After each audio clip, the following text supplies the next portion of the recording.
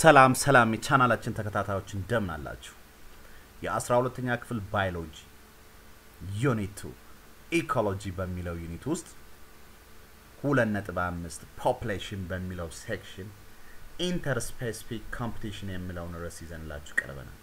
እንደተለመደው ቻናላችንን ሰብስክራይብ፣ ላይክ ኤንድ ሼር ማድረግ እንዳትረሱ። ኢንተርስፔሲፊክ ኮምፒቲሽን ኦከር የሚሆነው መቼ ነው? ሁለት የተለያዩ ስፒሺሶች ኮምፒቲት ሲያደርጉ ለተመሳሳይ አንድ አይነት ለሆነ ሪሶርስ ተመሳሳይ በሆነ ሃቢታት ውስጥ ኮምፒቲት ማድረግ ሲጀምሩ ኢንተርስፔሲፊክ ኮምፒቲሽን እንለዋለን። ነገር ግን አብዛኛው ኦርጋኒዝሞችን በመናያቸው ጊዜ የራሳቸው የሆነ ስፔሲፊክ የሆነ ኢኮሎጂካል ኒች አላቸው። ነገር ግን አንዳንድ ጊዜ ደግሞ ምን ይሆናል? there is very often some overlap between the niches of two species. ነገር ግን አንዳንድ ጊዜ የኦርጋኒዝሞች ኒቻቸው ኦቨርላፕ የሚያደርግበት ጊዜ ይኖራል። ለምሳሌ ባርናክልስ የሚባሉ የክሩስቶሺያን ስፒሺሶች አሉ። የሚኖሩት በሮኪ ሾር ውስጥ ነው የሚኖሩት። እነዚህ ባርናክልስ የሚባሉ ክሩስቶሺያኖች ማለት ነው።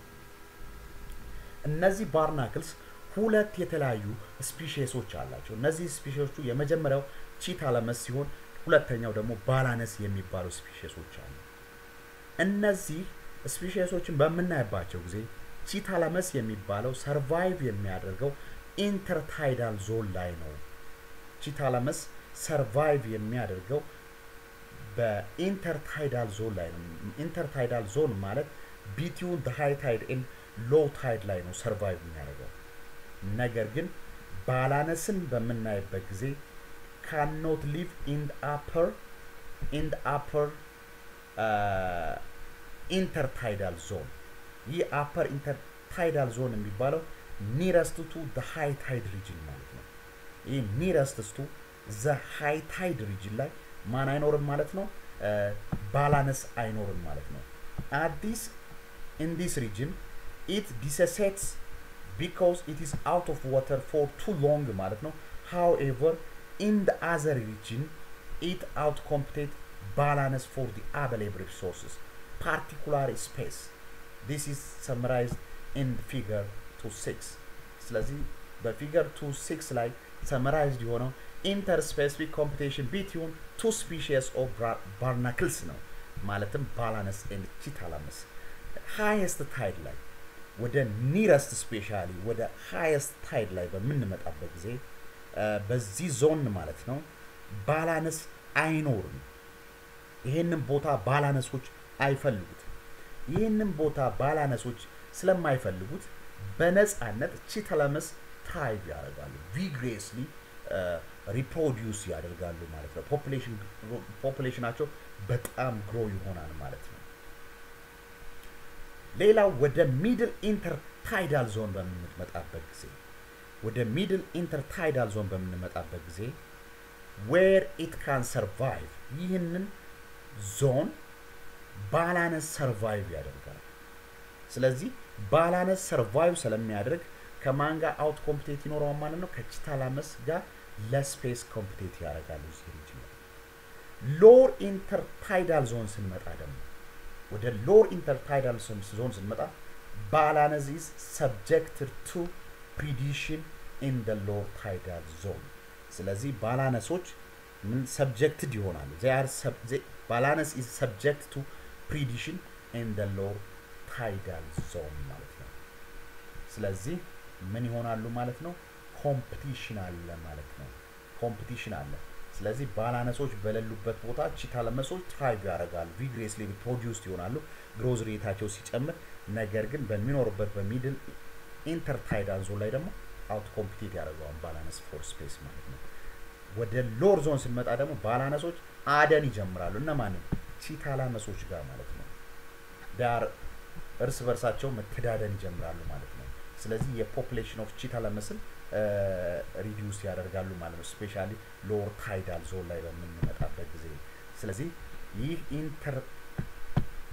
intertidal zone especially nearest to the high tide region, nearest to especially upper intertidal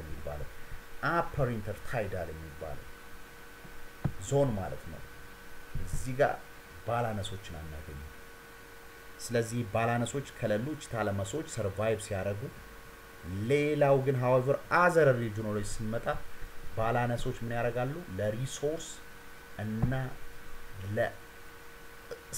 ለስፔስ ኮምፒቲት ማድረግ ይጀምራሉ ማለት ነው ስለዚህ on beach አንዳንድ ቢቾች ላይ ማለት ነው on beach where balance is absent ቺታለመስ occupy all the three zones ሶስቱም ዞኖች ቺታለመስ occupy ያደርጋሉ interspecific ቺታለመሶች ደግሞ ሶስቱንም ዞኖች occupy ሲያደርጉት ተመሳሳይ ስፔሺሶች ስለሆኑ interspecific competitions also occur in some areas of Ethiopia between the Ethiopian wolf and domestic dogs ስለዚህ እነዚህ ቺታለመሶች ሶስቱንም ቦታ occupy ካደረጉት interspecific የሆነ ኮምፒቲሽን ያካሂዳሉ አገራችን ኢትዮጵያን ብናይ ኢንተርስፔሲፊክ የሆነ ኮምፒቲሽን እነዚህ ቺታለመሶች ሶስቱንም ቦታ ተመሳሳይ ስለሆኑ የቺታለመሶች the same species intra-specific ኮምፒቲሽን ያካሂዳሉ ሌላው ኢንተርስፔሲፊክ ኮምፒቲሽን በአገራችን ውስጥ በተወሰኑ ቦታዎች ላይ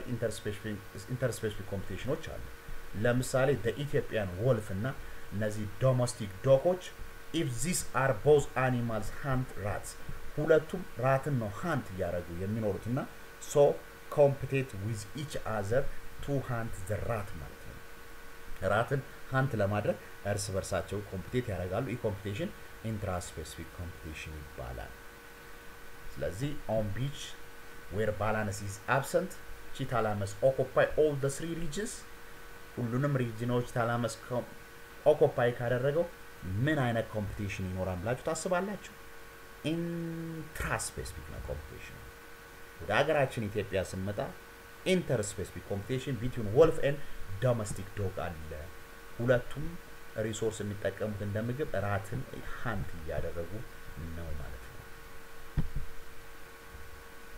ሌላው how do population grow የሚለውን ርዕስ እናያለን population ደግሞ እንዴት grow ሊያደርግ ይችላል ብላችሁ ታስባላችሁ እንዴት ነው population grow ሊያደርግ የሚችለው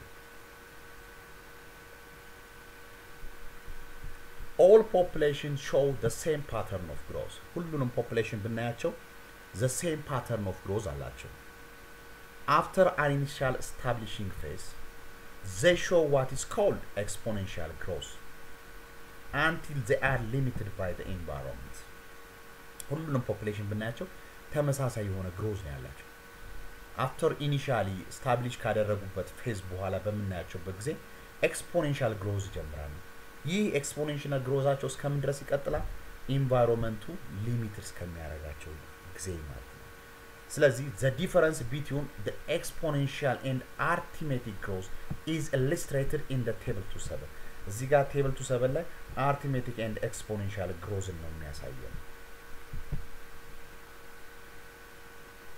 in arithmetic growth ይባል the number increased by the same fixed amount in each time period this produce a uniform rate growth over the time period in exponential growth the population double in each time period producing an ever increasing growth rate that is clearly not sustainable in nature እዚህ ጋር እንደምናየው time of period አለ arithmetic growth የምንለው arithmetic growth የሚባለው uniform የሆነ rate of growth ነው over the time of period the number increase by the same fixed amount each time period ለምሳሌ initial establishing phase ላይ 0 ላይ time period 0 10 የነበረው ወደ 15 5 ነው እየጨመረ ያለው አሁንም second period ላይ 20 5 እየጨመረ ነው exponential growth ግን እጥፍ ነው እየጨመረ ነው 10 20 40 80 160 320 640 1280 2560 ይህ exponential growth በጣም ever increasing growth of population ስለሆነ ይህ ደግሞ clearly not sustainable in nature ምክንያቱም exponential growth ለአንድ population ያለው የመሬት ላይ ያሉ ሪሶርሶች ይህን exponential growth support ሊያደርጉ ስለሚችሉ sustainable አይደለም በኔቸር because ኮላፕስ ሊያደርግ ይችላል ኤክስፖኔንሻል ግሮዝ ከተወሰነ ጊዜ በኋላ ኮላፕስ ሊያደርግ ይችላል እዚህ ጋር ፊገር 238 የሚያሳየን different rates of exponential growth and arithmetic growth ነው compared የሚያስ ስለዚህ a slow rate of exponential growth orange line ነው orange line ነው የሚያሳየን small የሆነ rate of exponential growth ነው የሚያሳየን ይሄኛው ደግሞ a fast rate of exponential growth ነው የሚያሳየን green line ነው fast የሆነ exponential growth ነው arithmetic growth ደግሞ red line ነው arithmetic growth ነው green line ደግሞ a fast rate of exponential growth ነው a slow rate of exponential growth orange line ነው small የሆነ exponential growth ነው የሚያሳየን green line ደግሞ በጣም fast rate የሆነ exponential growth ነው የሚያሳየን ቀዩ ደግሞ arithmetic growth ነው red line የሚያሳየን over a period of time ነው የሚያሳየን ስለዚህ እነዚህ የተለያዩ የፖፑሌሽን ግሮዞችን ነው የሚያሳየን ማለት ነው as a result of the combined influence of some or all of the biotic and abiotic factors described above most of the population develop through four main stages these four main stages are illustrated in figure 239 the four phases are also described in table 28 ስለዚህ ቀጣይ የምናየው the main phases of the growth curve ነው የምናየው ይህ the main phase of the growth curve በአራት የተከፈለ ነው የመጀመሪያው lag phase ይባላል ሁለተኛው log phase ሶስተኛው stationary አራተኛው decline phase ነው በእነዚህ ፌዞች ምን ይከሰታል በፖፑሌሽን ውስጥ ያለው ኢፌክት ምንድነው የሚለውን እናያለን what is happening at the lag phase ማለት እዚህ ጋር በፊገር 239 የምናየው the main phases of the population growth curve ነው የሚያሳይ እዚህ ጋር numbers ነው over time ነው የሚያሳይ lag ማለት በlag phase ምን ይከሰታል population establishing itself population ራሱን establish የሚያደርግበት phase ነው some organism even not adapted to the environment and die others reproduce ይሄኛው establishment phase ነው ራሳው ፖፑሌሽኑ ራሱን establish የሚያደርግበት ነው environment-ን adapt በማድረግ survive ለማድረግ የሚጥሩበት phase ነው በዚህ phase ላይ environment-ን survive በማድረግ አልችል ብለው የሚሞቱ ሲኖሩ ሌሎቹ ግን adapt አድርገው ራሳቸውን reproduce ማድረግ ጀምራሉ በፖፑሌሽን ሳይዙ ያለው ኢፌክት numbers remain low ነው and static ነው ግን በሂደት survive ያደርጉት reproduce ስለሚያደርጉ slowly increase ያደርጋል እያደረገ ይመጣል this is the establishment phase the lag phase እንለዋለን ሌላው log phase ይባላል በlog phase all are adapted ሁሉም adapted ያደርጉታል environment እና they are rapidly reproduce ያደርጋሉ due to plentiful የሆነ resources ስለሚኖር they are adapted and they reproduce rapidly ስለዚህ population size numbers increase rapidly ይሆናል ይህ የምናየው the log phase ነው ሌላው እንደገና stationary phase ይባላል እዚህ ጋር straight የሚመጣው stationary phase ነው ይህ stationary phase the carrying capacity is reached environment in terms of resource in terms of space carrying capacity ላይ ይደርሳል ስለዚህ the same numbers are dying as are produced in reproduction ስለዚህ በሚወለዱት ልክ መሞት ይጀምራል ማለት ነው በሚወለዱት ልክ መሞት ይጀምራል because carrying capacity reach ስለደረሰ ስለዚህ numbers remain fairly constant ሆኖ ይቀጥላል they fluctuate about a mean level fluctuation ሊኖር ይችላል ሌላው the decline phase የሚባለው ነው ይህ decline phase nutrients are exhausted and new diseases strike or toxic extractory products accumulate ስለዚህ because of the exhaustion of nutrients because of new disease strikes because of toxic excretory products accumulate in the environment numbers decline rapidly ስለዚህ population grows because of nutrient exhaustion new disease strike. It may be toxic excretory substances. እንደገና ይሄ death phase እንለዋለን እየቀነሰ ይመጣል። The decline phase or the dead phase is started. ስለዚህ እዚህ ጋር lag, the log, the stationary and the death phase የሚባሉ የpopulation the main phase of population growth ናቸው ማለት ነው። lag phase ባጭሩ establishing phase ነው survive ለማድረግ environmenቱን adapt የሚያደርጉበት ነው። the log phase ግን environmenቱን adapt አድርገው rapidly reproduce የሚያደርጉበት ነው። the stationary phase ግን carrying capacity ላይ ስለሚደርስ the same numbers are dying as born ነው። ስለዚህ remain constantly የሆነ ይቀጥላል ግን mean fluctuation ሊኖር ይችላል።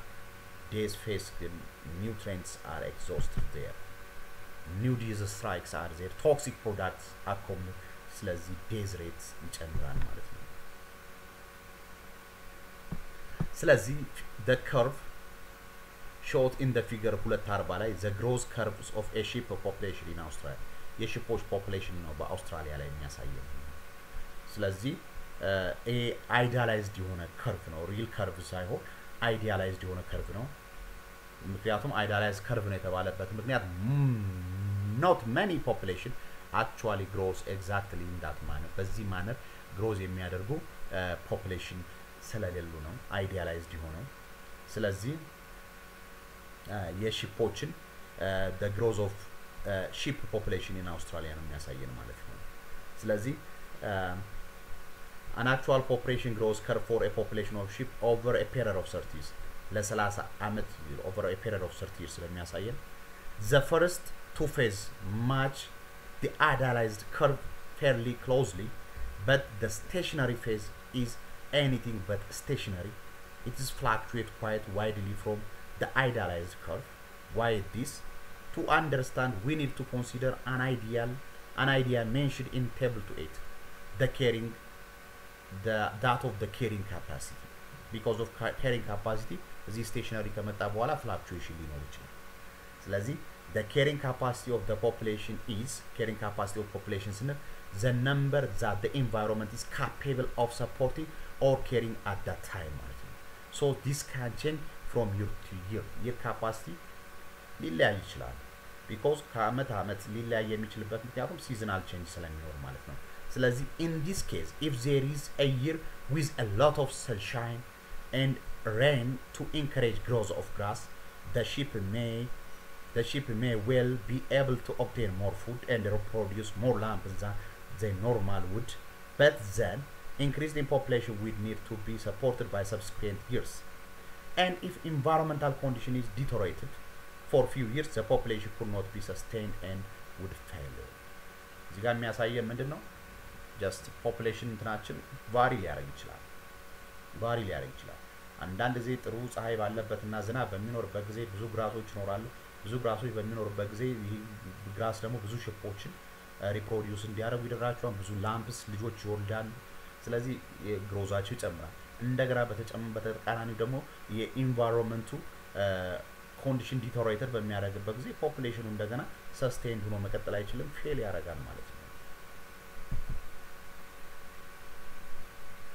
ይህንን ካየን በቀጣይ ቪዲዮአችን what about human population የሚለውን ርዕስ ይዘንላችሁ እንቀርባለን። what about human population በሚለው ርዕስ እስከምንገናኝ ድረስ እንደተለመደው ቻናላችንን ሰብስክራይብ፣ ላይክ እና ሼር ማድረግ እንዳትረሱ። እየተከታተላችሁ ስለሆነ እናመሰግናለን።